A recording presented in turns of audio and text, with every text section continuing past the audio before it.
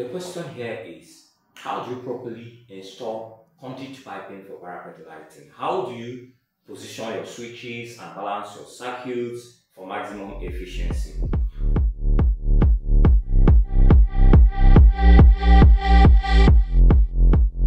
Welcome back to the channel, wonderful friends. If you are new here, this is Electric Age and my name is still announced.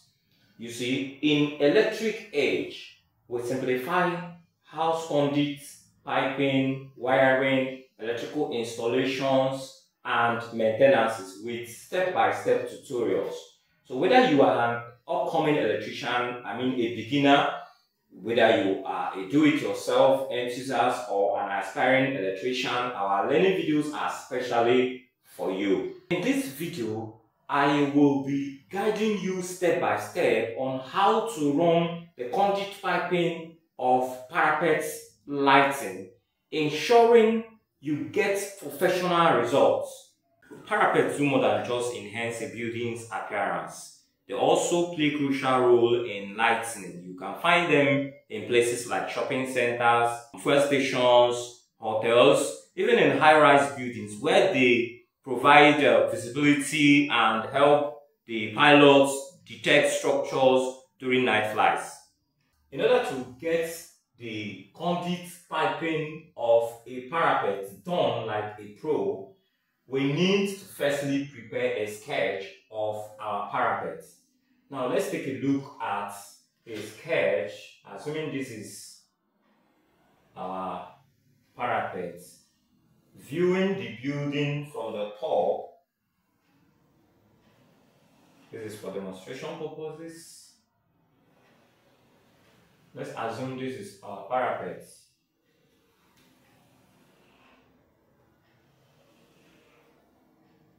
And of course, this is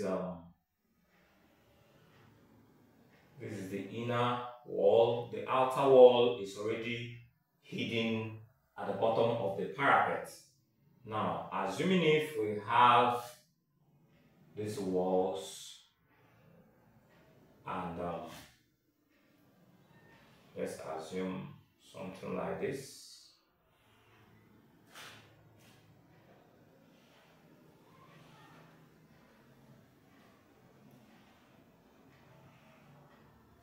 And we have points of light.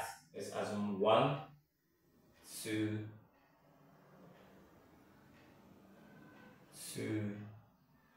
3, 4. We have 1, 2, 3, 4. Here we have just 2. 1, 2 here. Here we have 1, 2 on the parapet.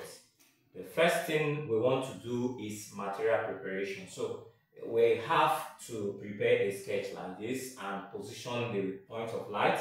After which you position your switches. Let's assume we have switch 1 here. We have first switch here. We have another switch here.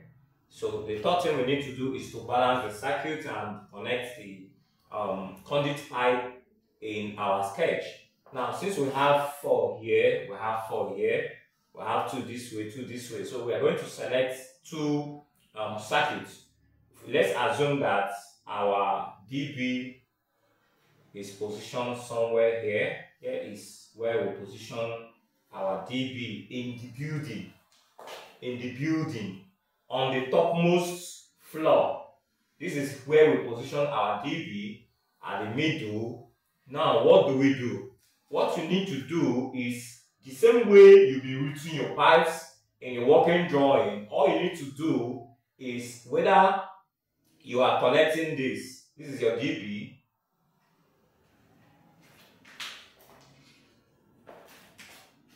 This is your DB. It's for you to find a way to connect this to the switch.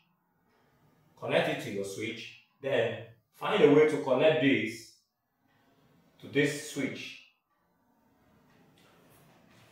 Then you connect your pipes to the points, to the lighting points.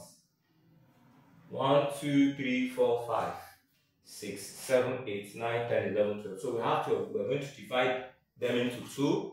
This will be 6, the other one will be 6 in number. So this, we may take this 4 plus this 2, that is 6. Here we'll take this 4, 1, 2, 3, 4. This is already 4 here, 5, 6. Then we'll find a way to connect to our switch and send it to the DB. So, but while you are running this, while you are sketching this, is for you to get a picture of what you need. These boxes can be 3-way boxes or 4-way boxes. Because if you make it 2-way boxes, you may not have extra space where to connect your switch. So you can make it 4-way boxes so that you have provision. Like this way, that way, you can, through the location, you can locate your switch from any point. You can locate your switch. So it depends on what works for you. For me, most times I use 4-way box. I use 4-way box or 3-way box.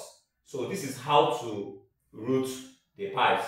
Then the last thing you need to do in your material preparation is to count them.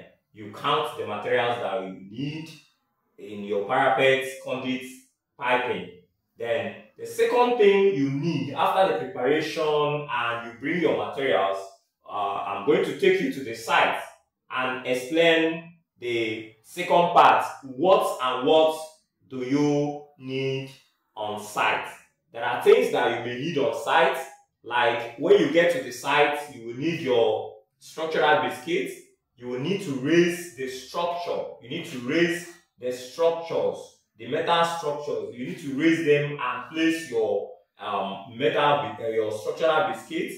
Then after which you route your pipes and connect your boxes so that it will not be very difficult for you to connect your pipes. Then if, for instance, you want to position your switch here, all you need to do, you may not go that way, all you need to do is to raise your pipe. Don't worry, let me take you to site so that you understand what I mean. Taking a closer look at this building, there is no block here. So this is one reason why you should be able to navigate with your conduit piping. You should be able to locate your switch or locate the next box diagonally on the other side of the parapet. So take note of that. It will help you a great deal in running your parapets, piping without errors. So that whenever the blocks are laid, it will be easy for you to get your switches fixed. You raise your side, you raise one of your pipe, you raise it this way. You may not need to get to this edge. This edge may be longer than what you are seeing here. So you just raise one pipe up like this so that it will point towards the switch. And from here, you raise one up, facing this way, so that this can connect to that through that pipe. You raise this up, raise one other one up that is coming this way, straight to this one, and the third one will be entering the switch. If you've watched up to this time, I want to thank you for watching, and don't forget to drop your comments and ask your questions at the comment section below. So if you are watching our videos, I hope you like our videos. Try and give us a like, share and subscribe, for we'll have more coming your way. Thank you. Till next time.